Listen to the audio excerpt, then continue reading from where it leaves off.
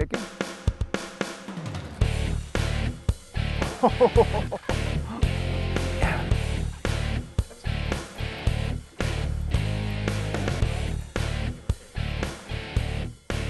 I like fishing Clear Lake with Wally Smith. I'm your guide. That was my first cast.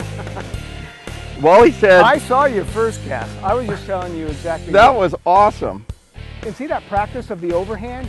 That was absolutely awesome. And he gave you a little window there to hook them. Yes, he did. That was beautiful. Hey folks, we're here on Clear Lake, California. I've got Wally Smith with me. He's got a place up here on Clear Lake, up on the north end. And we're going to talk about some jig fishing today for monsterfishingtackle.com. We're going to break it down. The jig is one of Wally's favorite baits, the jig and the frog. We're going to do some offshore structure fishing, which is some of the greatest stuff to be throwing your jigs on.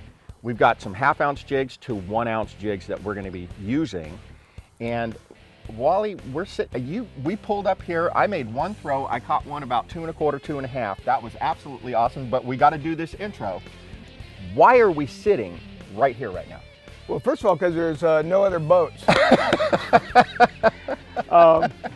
Also, the fact that you caught that fish on the first cast means that we won't catch another fish the rest of the day. But typically, the reason I'm here is this break has everything that you want. It's got, right now, with the lake as low as it is, we still, from this one position, can fish 5 feet, 7 feet, 10 feet, 12 feet. It goes actually all the way down to 15 feet. And those fish will be everywhere. And not only do you catch them on the jig, if that starts to die, you could drop shot them, you could shaky head them, DD22, you could throw your rattle trap is a good spot for this. So you could, whether it's a tournament or fun fishing, you can catch fish here all day long on all different techniques. And when you got 100 boats on the lake, it does shrink a little bit. And this is a big fish spot, and it's also a good numbers fish spot, as you saw from your first cast. Wally, when you're doing this jig thing, I know just listening to you talk, bottom contact is a big deal with you. Yep. What pound line are you using when you're working your jig? So I use a 16-pound test floral, so I can feel where that jig is, whether I'm moving it or dead sticking it. Mm-hmm. And you like that 16 over 20? I do. It's smaller diameter, so I feel like I get more bites with it. Yet if you get a good floral, you got plenty of strength. You can set the hook on any fish and land any fish of any size, even on a lake like Clear Lake. Mm-hmm. Wally, there's so many different ways to fish a jig. You're fishing yours a little slower. You're counting the rocks, and I'm trying to fish a little more aggressively, kind of that hop and crawdad program. Why are you doing what you're doing? It's really just trial and error, trying to figure out what the fish want, and I don't know till I come out and do all these different techniques.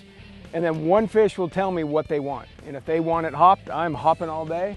If they want it sitting there, then I'm sitting all day. Wally, you mentioned that when you're fishing your jig, you like to hop it, you like to fish it real aggressively. This is kind of cool because I don't normally get to fish with other guys with, fishermen of your caliber. I would love to see how, when you say you're hopping a jig, I want to see how you're doing that. Yeah, I don't know if you can see the rod or at least the handle, but this give you an idea. But when I'm hopping a jig, I have a lot of slack in the line, but I am popping that thing, reeling down, popping it. So it's a pretty violent hop. So it's really kind of going for that reaction strike more than just your typical jig technique. That was very cool. That was very cool. It was a hopper. Were you working it hard? Just a little hopper, yeah. Really? You know what? I noticed that, that was awesome, dude. Very cool. I noticed that I'm throwing a trailer with no action, and you've got a little twin tail here. Yeah, I use the 4-inch because it's got the longer pinchers, so there's a lot more action with these pinchers when it's in the water, especially for that hopping it. So it's the crawdad trying to get away in that defensive move, and that triggers a strike. And then sometimes you'll use a jig that has dead action in the back. Yep, like you saw earlier with exactly what you have, just letting it sit. That is very cool. And they weren't eating the dead stick, so I did the hop and then boom. So when you're jig fishing, you've got a few different styles. I see that you got 4 different jig rods up here. Yep. You've got one with some action, one with minimal action, a different size, blah, blah, blah. Yep. I mean, you really break it down and get into it. Yeah. Yep, and that's why you saw going from the half ounce to this full ounce, going from 5 feet down to 20 feet, and that fish was about 20 feet deep. Okay, so I'm a guy that I just watched this segment right here on monsterfishingtackle.com. Jig fishing sounds intriguing to me. I do not have a jig rod. I've never thrown a jig before, but this technique really is appealing to me. What kind of rod do I want to go get? You know, probably the best overall, I'd go kind of a medium action, still the fast tip, maybe a 7.3, 7.4 inch rod. That way you could fish it in everything. And then when you get what your style is, what you're confident in, you can then decide where you're going to go as far as your arsenal. Let's elaborate a little bit on what Wally Smith was just talking about. There is an example of a big bulky jig. This is what he likes to use springtime or later in the fall as water temperature starts to get. He's looking for a big bite with a jig like this right here. One of the other jigs that he had mentioned that he really likes to do is a jig, a football head jig with a crawdad imitation on the back, and he will dead stick this. Just let it sit motionless and wait for those bass to cruise by and pick this thing up. The other type of jig that he uses when he gets up shallow and he starts to flip and he's flipping in and around heavy color or toolies is he's got a more slimline head on that jig, nice fiber weed guard, and a nice stout hook. And he'll put a variety of different trailers on that. And of course, he's also got the old Arky style jig head. And these are for fishing shallower. That's a 1/4 ounce head. Fishing shallower around stumps, sticks, a little bit of wood, fence rows, vegetation edges. That's when he's going to use a jig like this right here. When choosing a jig that's right for you, size of the head is a big deal. So if you're going to be fishing from 1 to 5 feet deep, you need to have a variety of jigs in the 1/4 ounce to 3/8 ounce size.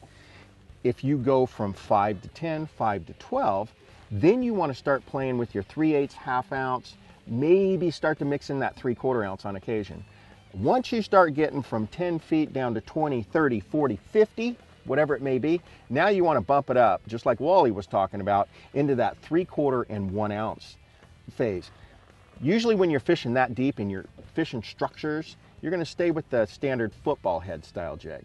But when you're in that 1 to 5, 1 to 10 zone and you've got a variety of brush, obstructions in the way, it's going to be hard to use that football head jig. That's when you want to go with an Arky style jig, a banana head jig with a pretty stout, not overdone weed guard, but just a little stouter weed guard on that. And then when you start to flip your jigs, you get in your 3/8, half ounce, 3/4 ounce, and 1 ounce flipping jigs. Then you want to go with a jig that's got a nice stout weed guard like that right there, so you can get that thing in and out of that heavy cover. That's just a quick little synopsis on the different types of jig. We all thought jig fishing was simple and easy, but it can be as complex as you want it to be and as meticulous as you want it to be. But there's so much to it.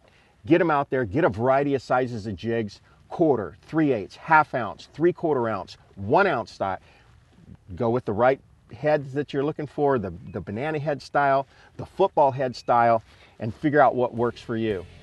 For monsterfishingtackle.com, I'm Bobby Barrack on Clear Lake with Wally Smith, and it was great spending some time with you folks.